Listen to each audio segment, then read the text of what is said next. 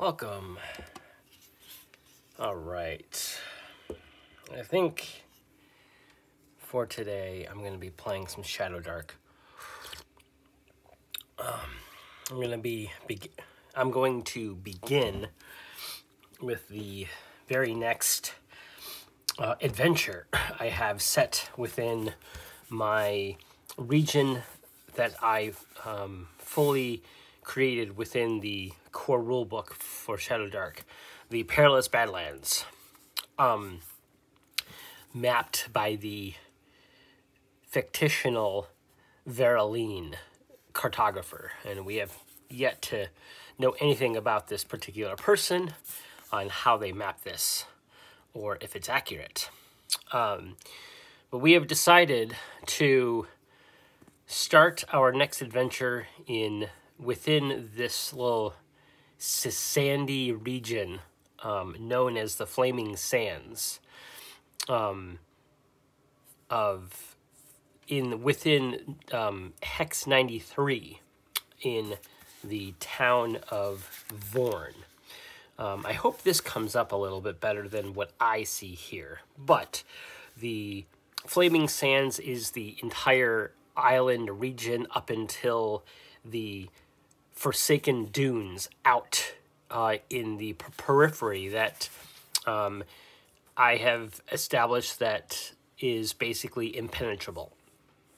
One thing of note, when I had created all of these hexes, I denoted the safety of each hex when I created them, so I don't have to roll for how safe they are. And oddly enough, the town itself of Vorn is a chaotic town and is unsafe. And also the hex it's on is also unsafe. So as per the rules, for every unsafe hexes, we roll for encounters every 3 hours, or within the Shadowdark regions of dungeons and underground exploration, or just locations that are a danger to explore, like desert ruins and stuff like that, will be every 3 rounds. So unsafe is technically the safest of all of the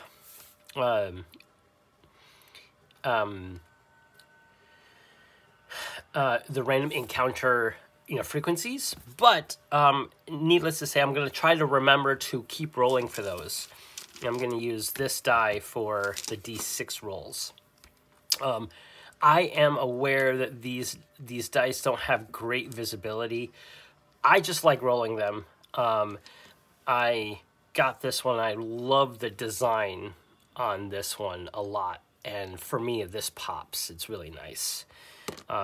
So I'm going to be using these dice for my respective characters and their damage dice, and if we need a D100 roll, I'll be using these. As a recap, really quick, I had gone over in the previous episode the characters that I'm going to be playing with and where we're going to be starting the adventure. But just to bring people back up to speed, I rolled up a wizard by the name of Tamra. She is a shaman and has the protection from evil, detect magic, and sleep spells available to her currently. And I rolled up a pit fighter, an underdog by the name of Morgan. And he, along with his trusty longsword, keeps on his belt a blowgun that he wants to utilize, hopefully for other effects as opposed to just doing a single point of damage. But doing a single point of damage guaranteed when hit is kind of nice for certain circumstances. Both of them have fairly mediocre hit points to start. but we'll see if it comes into play. Morgan has an AC of 15 though, so that's pretty nice. But let's get into what I want to start now, is kind of to set the tone of where our characters are.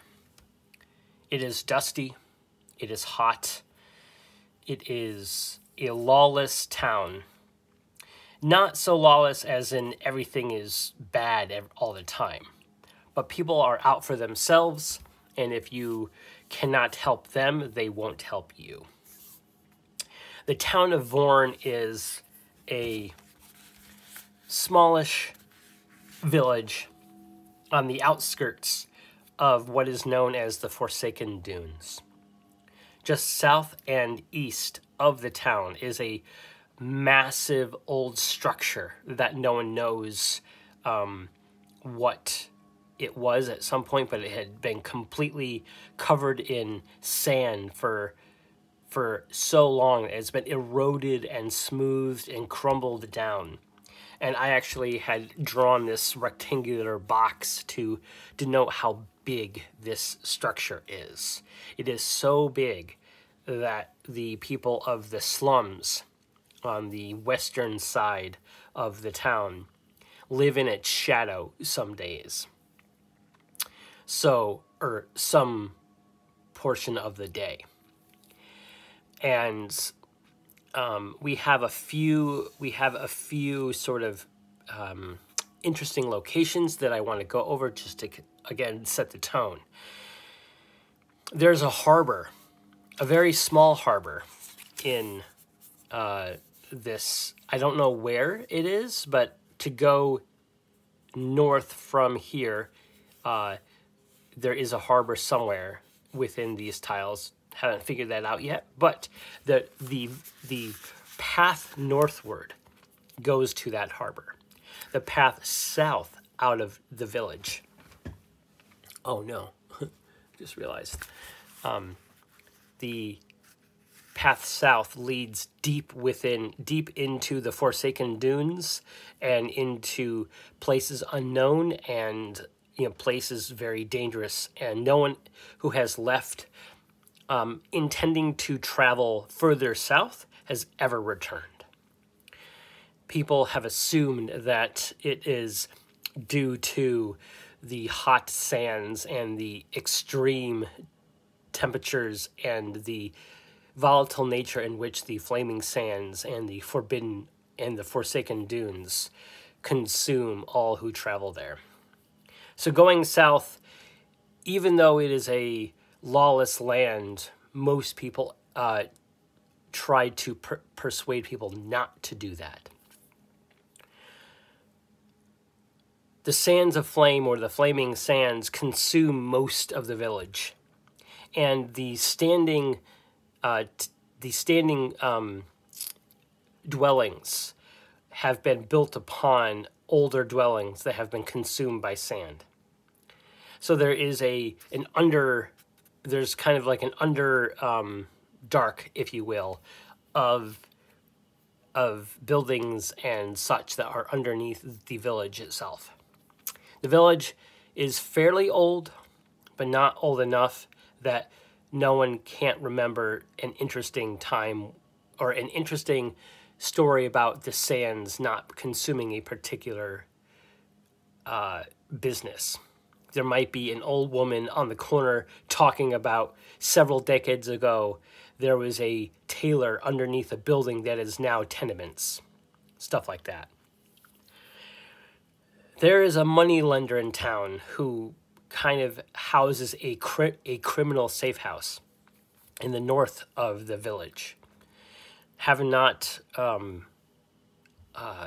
fleshed out anything about that particular location, but the fact there's a money lender aiding in those criminals that might be borrowing money to do said activities speaks volumes on the type of things and the tone of the village. The flop house is quite seedy and is quite low budget. It's called the Boot and Hearth. It is the first sort of main building that you see when you come into the town from the harbor, if you make it through the sands. And it is free to stay, but there is no security. There is no guarantee. And honestly, there is no one watching your back. But it is a place to crash and to sleep if you can protect your own. There is a rumored witch's hovel somewhere within the slums as well, but no one has been able to locate it. There has been an uptick in curses and an uptick in activity that is supernatural in nature, that people point to a witch or point to a sorceress who's been mind controlling people. And that is one little kind of underpinning. That the people of the slums themselves don't trust each other, especially if they start acting different than they are thought to be. A shopkeep would say no business to someone who had been coming in for years if they start talking differently, or if they start, sharing information that feels different than they normally would have before. So there's an air of distrust in the town as well. The tavern, the single tavern in the entire town, is the Demon's Goblet, run by an adolescent who is a little, I believe we wrote down their traits and everything in my previous session. Yes. Vain and muscular, moves slowly, probably with a limp or something like that. But definitely is someone that probably could hold their own, at least in a bar fight. Being adolescent and young and like running the only tavern in town probably has hardened the spirit of this young individual into something that is probably a little more resilient than a normal adolescent human. There are a bunch of warehouses and sheds scattered throughout the Low District, run by the stout daughters of Perodin. I've not rolled up much about this particular thing. I envision that it is a ring business that is run by a family, most likely. And then there is a notable graveyard to the northeast of the Low District. And the town hall and the village hall is just north of the Demon's Goblet. And again, everything is covered in a sandy grit dust. And every so often, there is a trade caravan that does come from the harbor, sets up camp, and then leaves afterward. So there's no permanent market. The shops around here are usually pop-ups, and they come and go as the need arises. So that is sort of the feel of Vorn within the Flaming Sands. And we open up as Morgan and Tamra are having their morning ritual of fresh water from the only well in the center of town. That seems to be the only thing that is a source of communal respect in the entire town. Since it's the only source of water, everyone treats it as their lifeline. And they will defend it from anyone who tries to tamper with it as well. So that is also something of note. But as Morgan and Tamra are sitting down and talking, and having their morning ration, if you will, an old woman points at Morgan and Tamara and yells, "There they are!" And that's how we're going to start our new adventure here. And everything up until this point has been kind of percolating over the past week or so for me. And so from this point onward, I am going to have no idea what's going to happen. So the inciting incident is an old woman points at them and yells, "There they are." Why is this happening? Now, I could go to the book and roll on some NPC tables on the... where is the NPC stuff? Where is it? Random encounters, traps. Oh, wow. Come on. Random crawlers, NPC names. Oh, wow. Wow. Okay. There was a table somewhere that had sort of, like characteristics or something like that.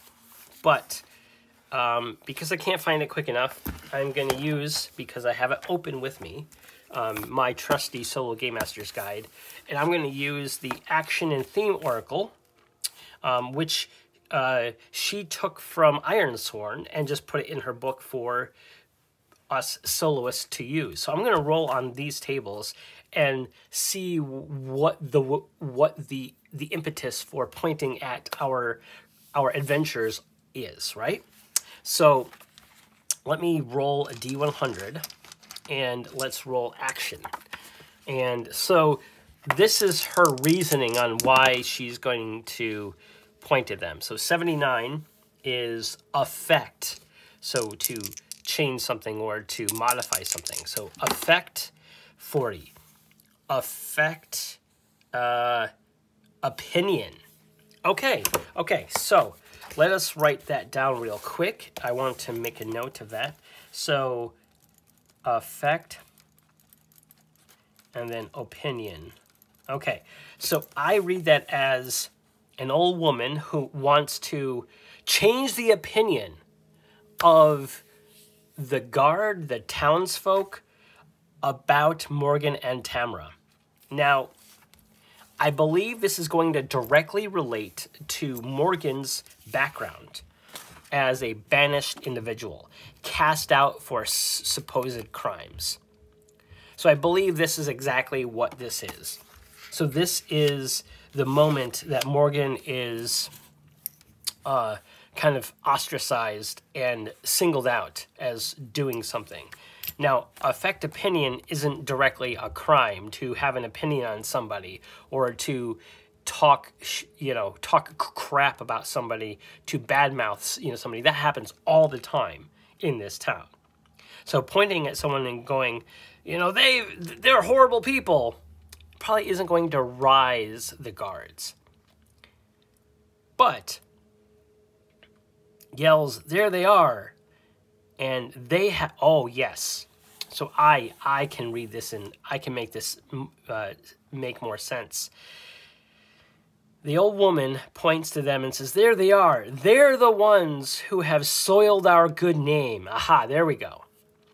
So pointing at Tamara and Morgan and basically pointing fingers at them, blaming them for the bad things that have been said. The wizard, Tamara, is painted as being a sympathizer to the underdog pit fighter, Morgan, for probably what's the word when you help somebody on someone else's team? I forget what that's called. When you collude. And so she is marked as well as helping this individual. What they don't know is that both Morgan and Tamara, they are engaged. And of course, Tamara is going to protect her fiance fiance. I don't know what it is, but they are betrothed to each other. So they're probably going to try to sway this woman to, you know, stop her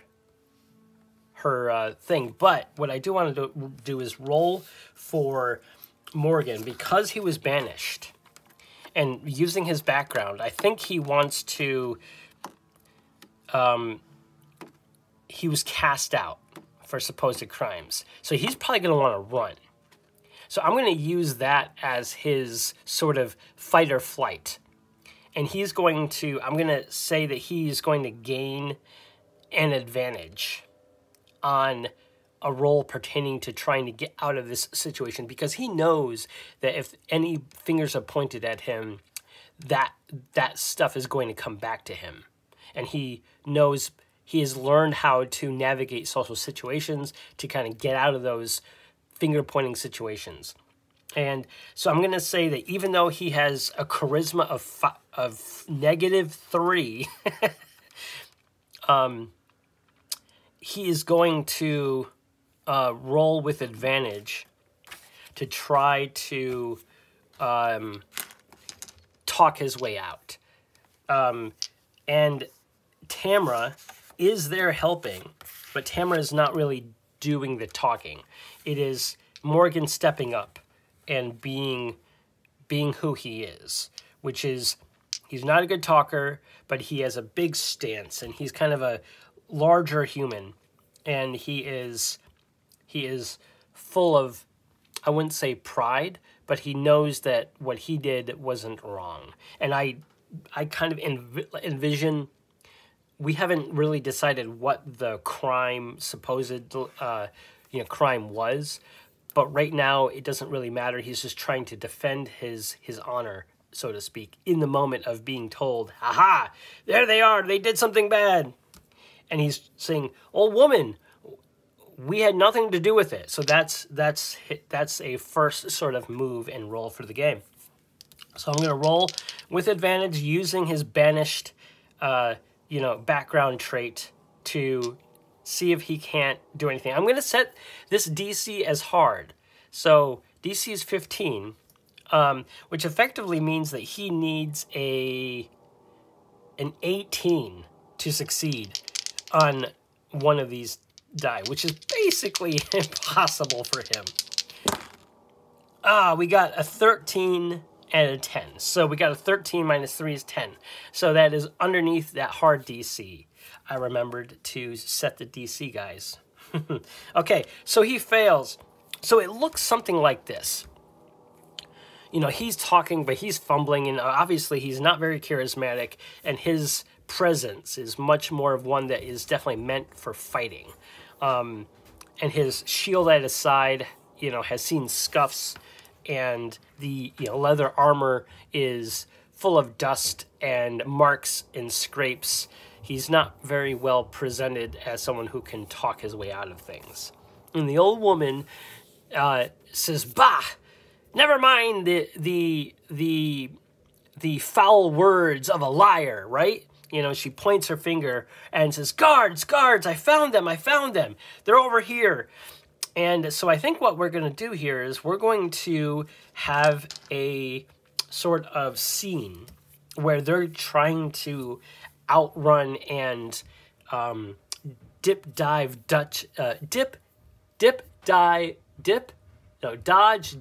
dive, duck, and dodge. The 5 Ds of dodgeball, right? If anyone knows what I'm talking about, good on you. So they're going to weave in and out of the slums of Vorn here. They had just left the demon's goblet, but they know they need to leave and find shelter somewhere. They do not have a proper home. They have been staying at the flop house. The flop house by the name of, what did I name the flop house? Vorn, the flop house name is the Boot and Hearth. So they've been staying at the Boot and Hearth, right? they have most of their stuff, so they need to get to the Boot and Hearth, grab their other belongings, and then find another place to stay. So this is going to be a series of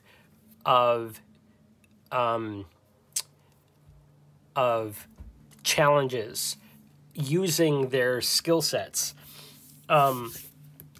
And what I will say is that they're probably going to have to make a couple of group checks, either stealth, so dexterity checks, probably strength checks to try to you jump around things, probably some intelligence checks to sort of find different ways around buildings and stuff like that.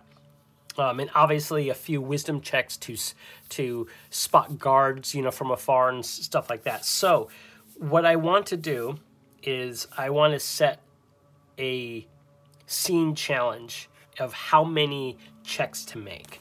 So this is what I do sometimes, especially if there's not a direct skill needed, and I don't use a map for a traversal of the space. I think what I'm going to do is I'm going to set the scene is escape from the guards, right?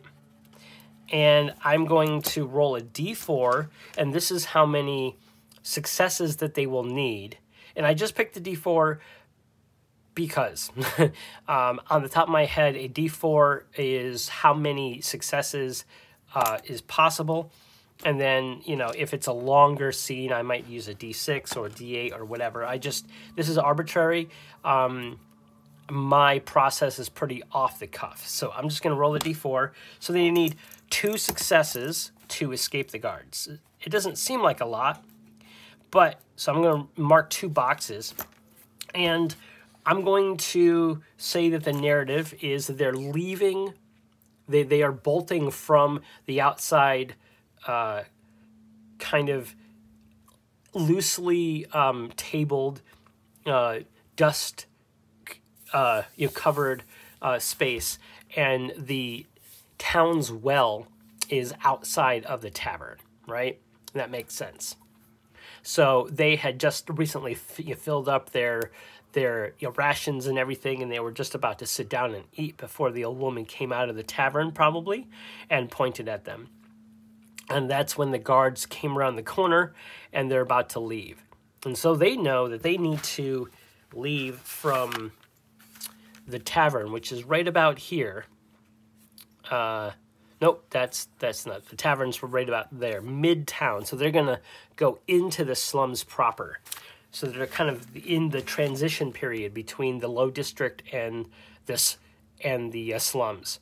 So they're going to try to bolt. So that's speed. So that is dexterity. So the first roll is definitely going to be dex, and we'll see what happens narratively after that.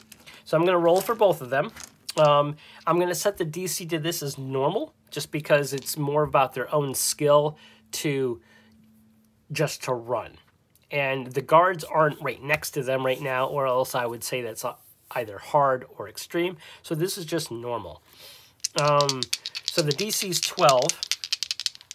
And so because I always read the darker dice first, that is going to be my main character, which is Morgan, and my companion character, which is Tamra, which will be the white die here.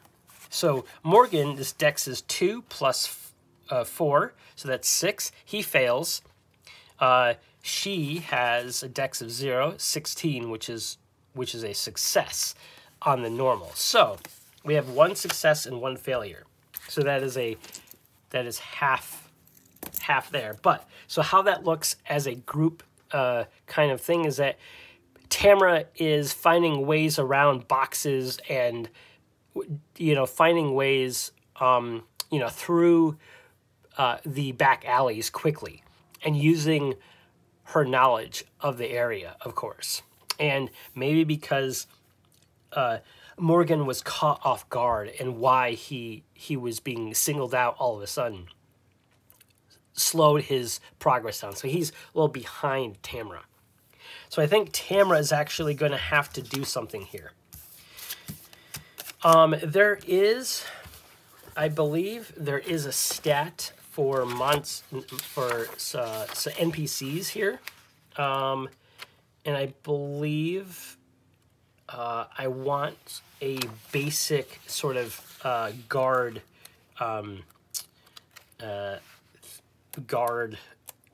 sort of thing here, and I'm trying to figure out if there is one. Really quick, let me just bring this up. A guard giant. Is there like a human sort of like individual, right? You know, monster stats, monster generator. Let's see. You know, one of these days, I think I am going to make a monster list. I know that somebody had made a nice kind of modifiable files for monsters. But this time, what am I doing? There we go. I want to find a pretty good guard. Here we go. A sentry equipped with sturdy weapons and armor. Okay, so they are level 1. Perfect. This is, I will use this. They are level 1. So I think what Tamra is going to do is that she is going to sort of hurry up Morgan. Come here, come here, come here. I found the next, she found a small alcove to duck into, and Morgan's like huffing and puffing behind her. Okay, dives in, and then she goes, shush, wait here. And she's going to cast Sleep. So she's going to wait until the guards come into play. And she's going to cast Sleep, which is a instant spell that within near, so like 30 or 40 feet, something like that, you weave a lulling spell that fills a near-sized cube extending from you, and living creatures in the area of effect fall into a deep sleep if they are level 2 or less, and making sure that no vigorous shaking and being injured wakes them. So that is what she's going to do. She's going to cast Sleep on the guards as they approach. How many guards?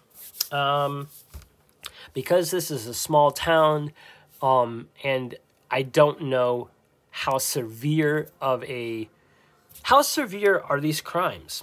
This is a question that you would ask the GM, or the GM would know, right? Well, I'm both GM and player, and I don't want to make it too easy or hard on myself, because I want to. So I'm going to ask the Oracle, is this a major crime? Like a major crime? And I'm going to say that it is unlikely that it is a major crime. So I'm going to roll on a Ask the Oracle roll. This is provided by, again, Ironsworn, Sean Tompkins. This is the updated Oracle roll for Starforged. And I use this a lot for any I'm asking of the Oracle roll. And so I'm going to ask it. And so 25 or less, it is a major crime. 11. Oh, no. And here's the thing. The wonderful thing about this thing is it adds things that might be different. So on a match, so if both these numbers are the same, which this is, 1 and 1, so 11. On a match, envision a complication or twist. So I asked the Oracle, is this a major crime? So it is. So we need to note, so scene and the crime, so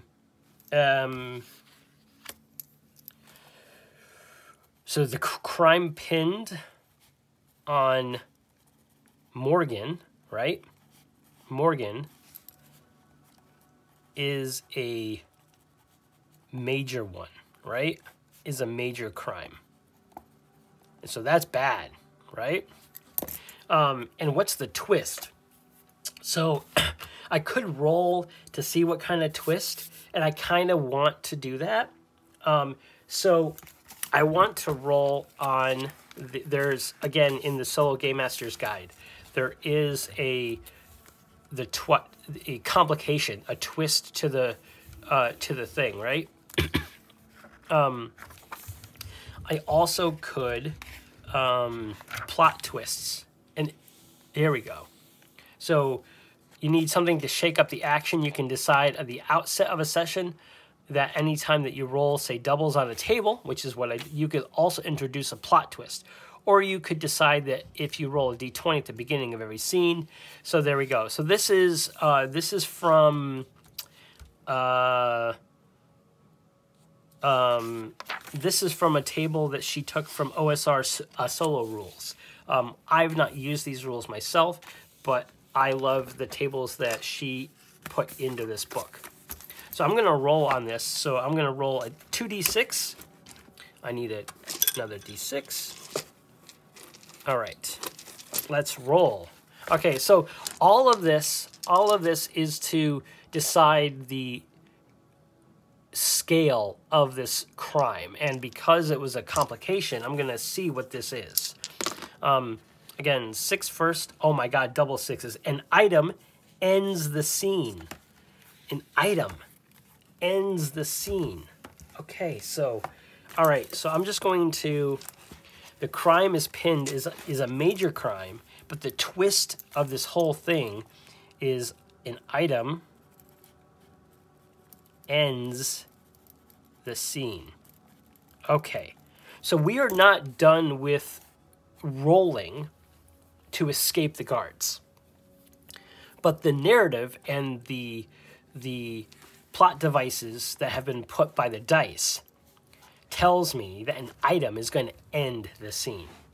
So what I'm going to do here is I'm going to continue on with the story. So she is going to cast sleep, right? So all of this is to say, well, all the dice rolls have been just to figure out what the crime was and how complicated it was. So the item has to relate to the crime or something related to that background, right? So she is about to cast sleep. So she's going to have to do her her spellcast roll. So she is a wizard, and her intelligence is 15, so she gets +2. And she has no extra thing. She has advantage on casting. Oh, shoot. I did not choose this. As a wizard, I believe... Oh, wow. I came completely unprepared for her. I haven't built a wizard before in Shadowdark, so I was unfamiliar on things. So let me just look at it again. You can cast wizards, but you know 3 each time you gain level for learning spells, languages. Because I gain advantage on casting 1 spell, you know. Well, so that is something that I did not set up. So she would have advantage on casting 1 of these spells. Huh. Player knowledge and character knowledge. This is so wild because, oops, sorry for bumping you. I would like to have advantage on casting the spell I'm about to cast, which is sleep, but I don't want any undue things. So I'm actually going to randomly roll. So I'm going to roll my D3 here. Detect magic is 1, protection from evil is 2, and sleep is 3. So I'm just going to roll, and this will be the spell that she can roll with advantage. Of course, I roll it into a space that I can't get into. So let me fix that again. Let me try that again. So again, detect magic is 1, protection from evil is 2, and sleep is 3. So 3, sleep. Wow. Well, there we go. The dice Always tell the story, right? Okay, so I'm going to note that advantage on casting sleep. Okay, so she gets advantage on this roll, and she gets a +2. So the DC for this is going to be her spell casting, which is 10 plus the tier, so 11. So she needs to get an 11 on this, but she gets advantage. Wow. Okay. Well, you know, I think the dice are just going to be like that to me. If anyone has been watching enough, know that dice, especially D20s, don't particularly like rolling high for me. And this is a game that likes to reinforce on how hard and brutal it can be. All right, so she fails.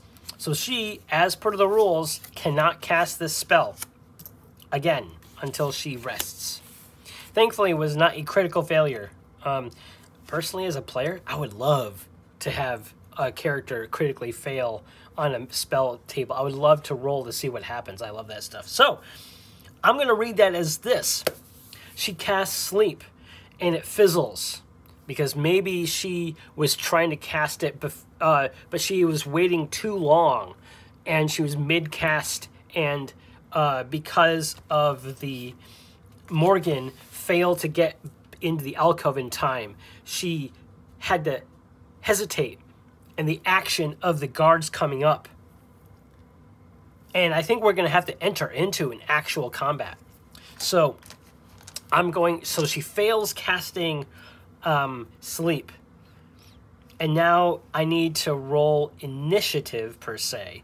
And so I think narratively, it would be the guard's turn to do stuff. So what I'm going to do here is I'm going to have this be the guards, and this be Tamra.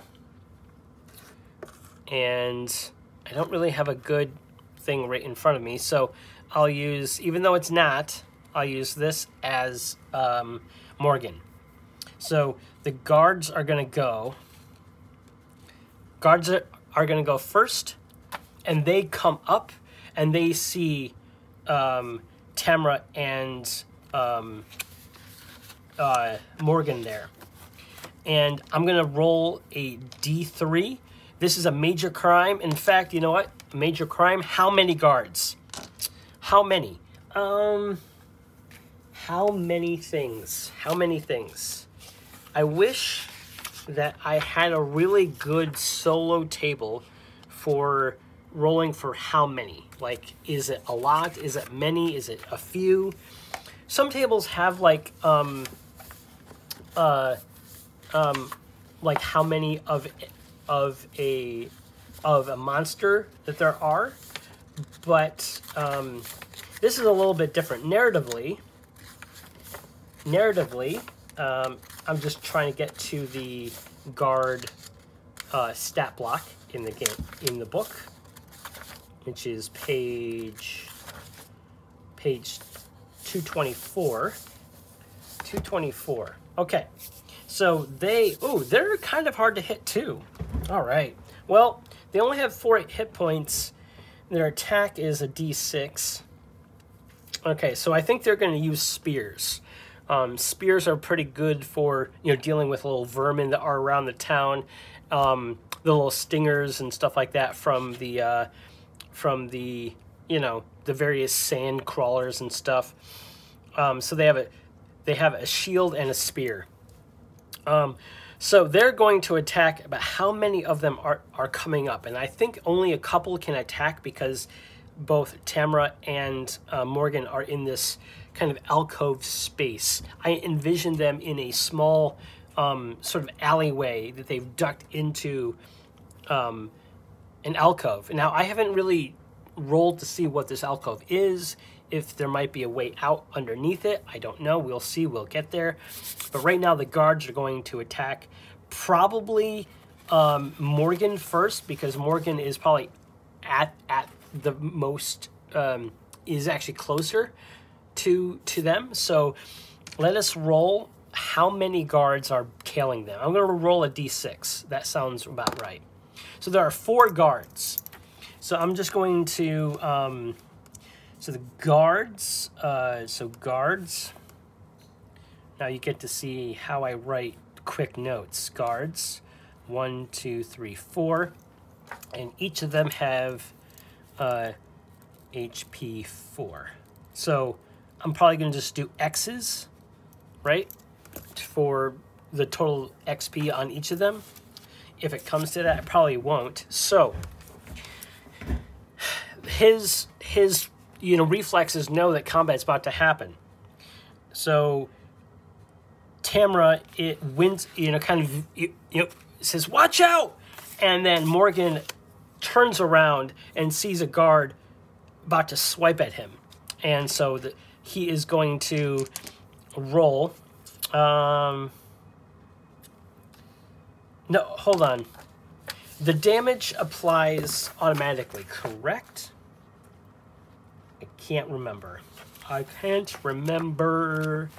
It's been a bit. I know I did combat before. And I'm just going to be unpredictable. Well, that is solo gameplay in of itself. Unpredictable, because we don't even know. Telegraphing danger. I don't think we can do that. Okay. The stats, blah, blah, blah. Making checks, dice. Adventuring. No. We want damage, right?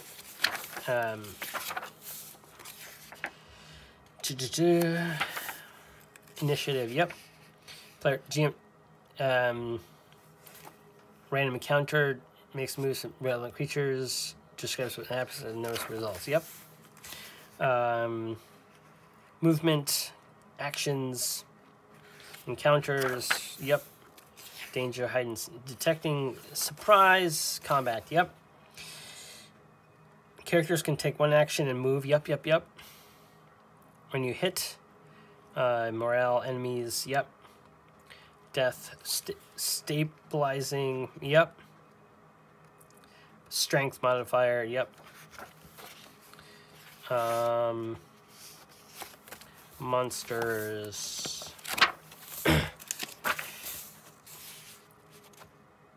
Okay. Base attacks, yep, got it. Okay. So the guard 1, 2. I really should remember to write it's 224. There we go. So stat is +1 on this roll. I really should get a different dice for the monsters because I don't want. Here we go. I'll use this white one 4. So 2 of them are going to attack Morgan here. 8 + 1 is 9. Does not meet Morgan's 15. So his shield comes up and clang. And the next one comes in. Natural 20. So a guard is going to, I think, natural 20 on a normal hit.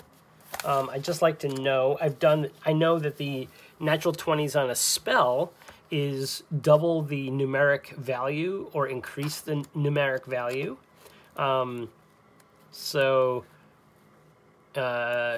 Critical damage.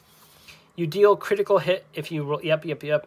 For weapon, double its damage dice on the attack. So the spear is a d6, so we're going to 2d6. 2d6 damage onto Morgan. Ooh, 10 damage. Clang! So, here's the thing. We're going to do these are, alignment is lawful. So, here's the thing. These guards are in a chaotic space. They are chaotic beings, I'm going to say, because they live in and they work in this space. So, they are attacking, but they do 11 points of damage, or 10 points of damage. So he is damaged. I'm just going to write 10. That sucks. He's down to 1. Oh, massive hit. And this space, Morgan is going to turn around and he is going to attempt to make a swat on hit, advantage on con to resist con check. Right? Yep. Day. Oh, reduce to 0, go to 1 hit point. Okay, so he can come back up, and that's the whole point. Get up from dying. Got it. Okay, so he hasn't died yet. He's at 1 hit point. So beaten in bloody, he goes, Tamara, run! And I don't know. I don't think Tamara is going to run. She's going to stay with him. Is there like a crawl space underneath this alcove to go into or underneath the sand of this building? I'm going to say 50-50 because I don't really know. So 50 or less, 6. So yes, there is. So there is a way to crawl. He goes, and so Tamara goes, there's a way out. There's a way out. Follow me. And so Tamara starts crawling. And is Morgan going to fight and wait? You know what? He's probably going to... I'm going to not do that. I'm going to have him crawl through.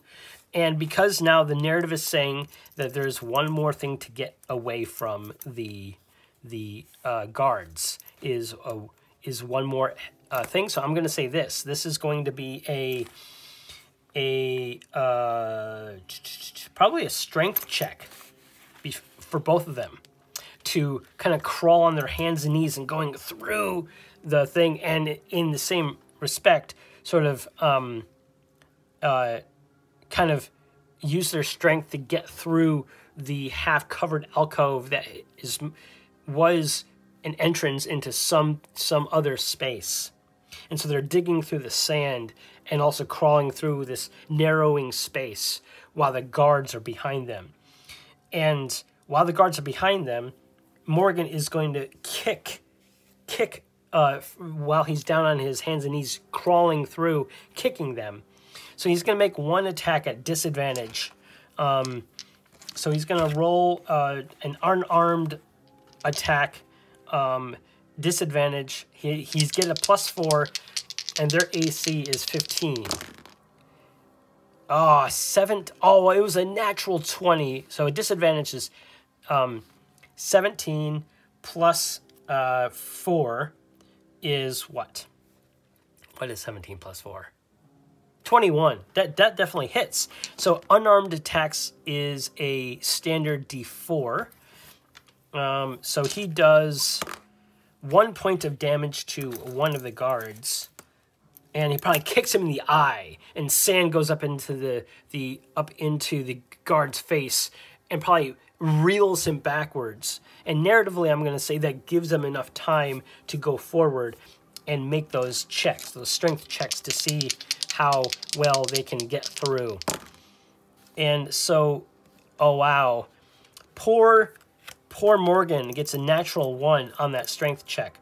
So I'm going to use a luck token. Yeah, because they each get 1 luck. I'm going to mark those on the page here.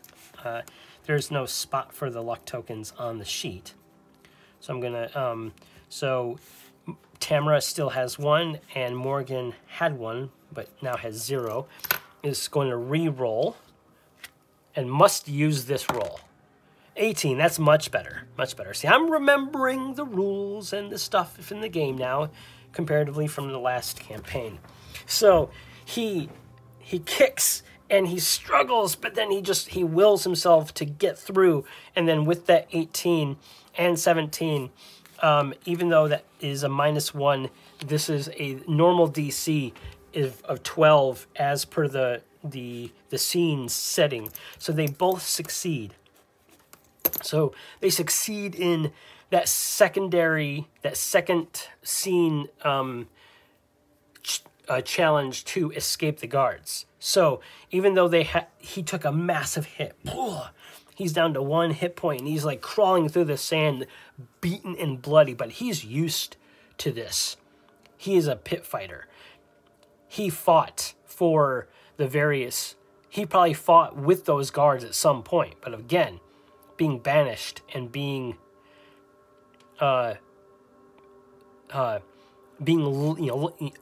labeled as what? Like, what is this major crime? Well, I'm gonna say this, that remember this, there's an item that ends the scene. So I'm going to refocus the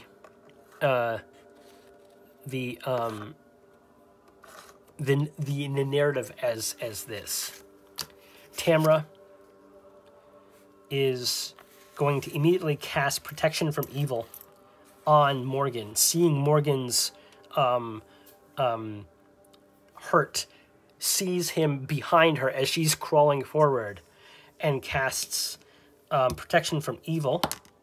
Rolls a 16 plus her 2, which is 18, succeeds the DC of 11. Chaotic beings have disadvantage on attacks and hostile spells rolls versus target.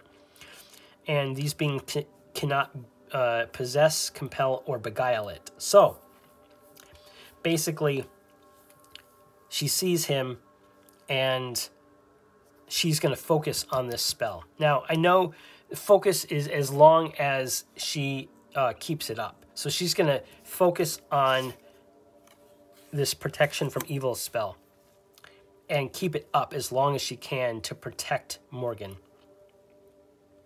As they're crawling through this alcove, and the sand is actually getting cooler as they're getting into the shade and underneath this crumbling building. And as I have established earlier on, that this town, this village of Vorn, has been built upon the remains of itself over and over again. So I think what we're going to do is we're going to say that the scene ends as Tamra is digging through the sand and then finds something. And what is this? And it is it's something small, but she gets bumped behind her as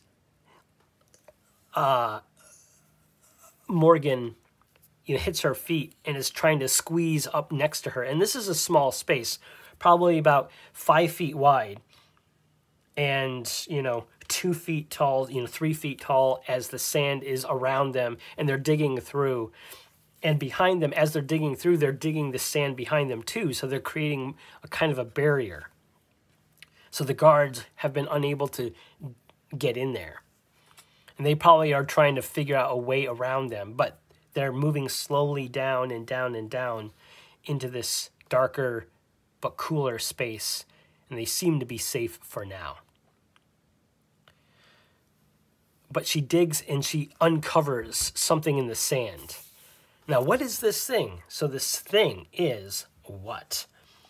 I could roll on a magic item thing in the table here. I could roll on, the items, the action and theme oracle. But I kind of want a description of something, right? So I kind of want a descriptor. I'm going to use the Ironsword and Starforge guide here for the descriptor. There's a bunch of abandoned or lush or rich or ruined, sacred, blighted. So I'm going to use this table here. And welcome to my brain, everybody. This is how I work. I am like a cook in a kitchen with spices everywhere, and I'm trying to figure out something to cook. And I go, oh, that might be nice. Oh, that might be nice. And that is what I'm doing right now. But I do know there is magic item ideas, right? So the attributes and all these tables back here. And to keep it interesting, I think I'm going to use these tables back here. And what is this item? I am there's lots of interesting, cool things.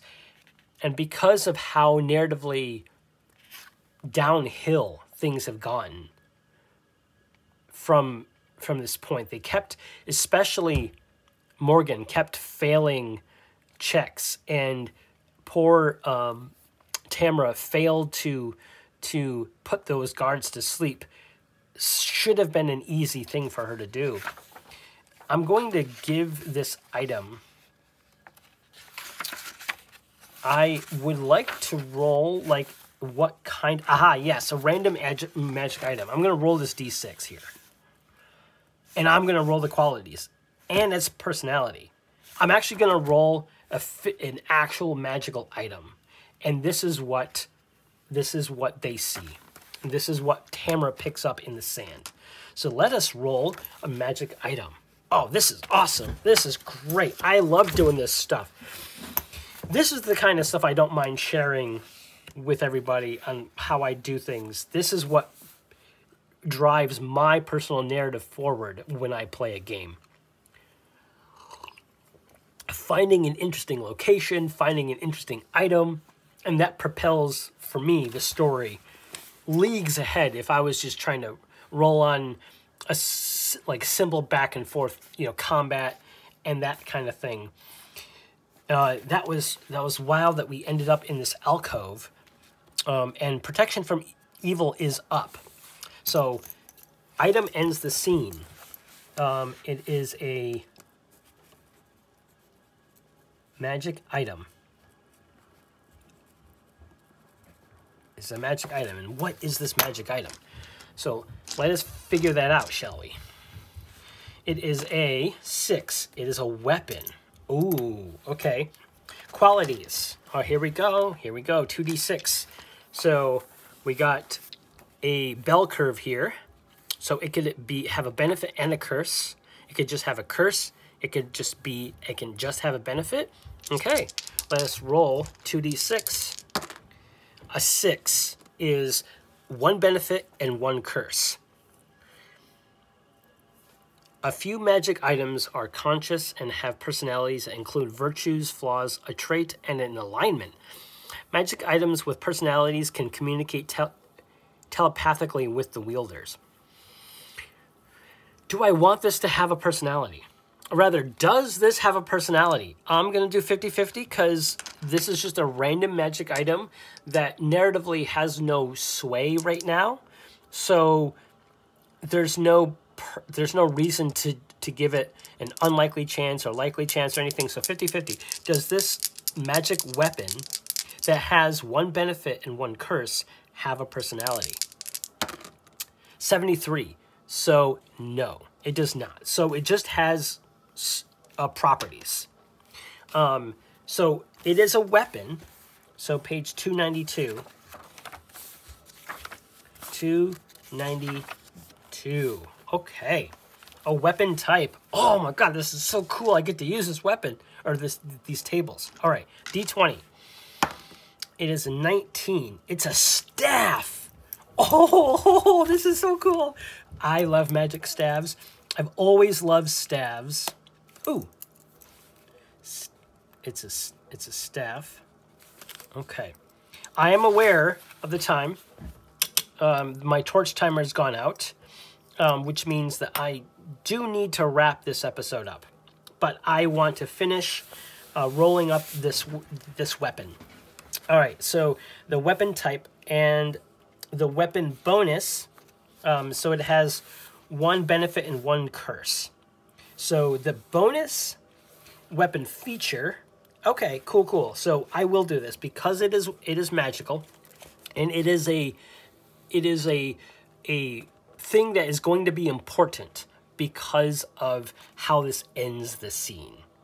So let us roll the weapon bonus. Let's roll 2d6. Ooh, an 11. It is a +2 bonus. So it's a staff of +2. And then the feature is a d20. Let's roll the feature. Got a 3. Rusted and chipped. Interesting. Okay. That makes sense. rusted and chipped. So it doesn't look interesting.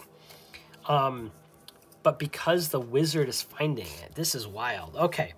So the benefit, let's roll that D12, which I don't have open for some reason. Let's find a D12. Here we go. This is hard for even me to see. I love this pearlescent dice, but the gold on it, while it looks great in a vacuum, when I roll it, it's just hard to see sometimes. So I'm going to find a different D12. Let's roll this one. D12, this is the benefit. An 8. Regain 1d6 hit points when you slay a creature. Wow. Okay. So the benefit, gain 1d6 when slay a creature. Okay.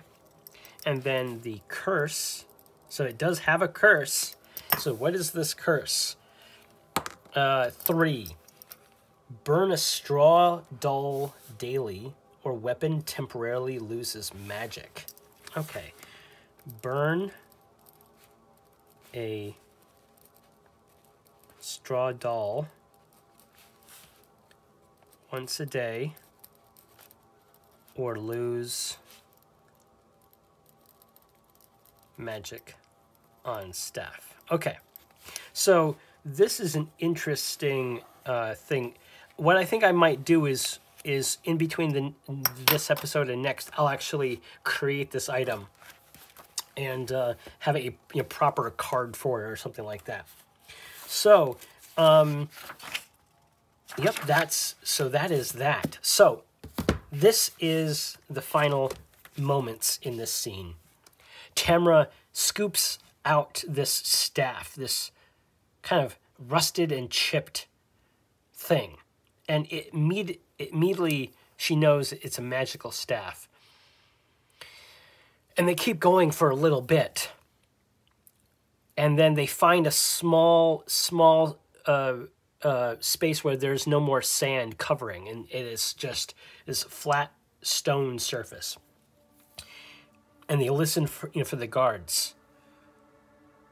And everything seems quiet.